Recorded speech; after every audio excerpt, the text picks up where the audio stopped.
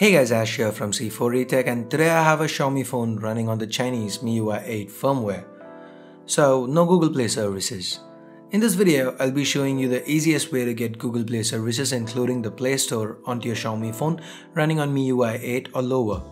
It's simple, you don't need root access, just head on over to the download section in the description and download this APK file.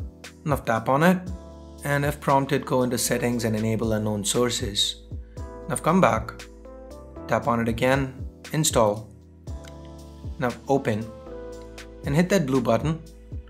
So this will install all the Play services and stuff. Hit OK if it wants the accelerator, and whenever you get a prompt, just make sure you hit install. Do not open any of these, just keep hitting done. So I'll be back with you guys once it's done. The final one will be the Play Store. Now once that's done, make sure you don't hit open, hit done instead, and it's normal to get a couple of crash messages, don't worry about that. Just cancel, hit done, and head on back to the home screen.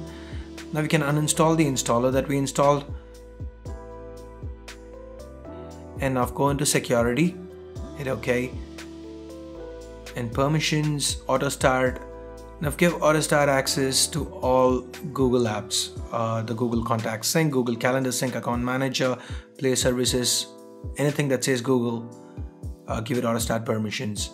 Next up, go into permissions and Google Contact Sync, and now give it access to read, modify and delete contacts, and also access all accounts on device. And on to Google Account Manager, again modify and delete contacts and read your contacts. And next up, Google Play Services, make sure display pop-up window is enabled, and now reboot your phone. So once you're back up, go to Google Play Store and try to update or install a new app. You might run into an error like this. If that's the case, head on over to the settings menu, installed apps, and now go to Play Services and select manage space and clear all data. Now come back, Google Play Store, and clear data. Now once that's done, reboot your phone again. And once you're up, you will now be able to install or update apps. So I guess that's it for this quick little tutorial, guys. This is just something I came across when I was installing Google Play services on MIUI8 for my Redmi 3S that I imported from China.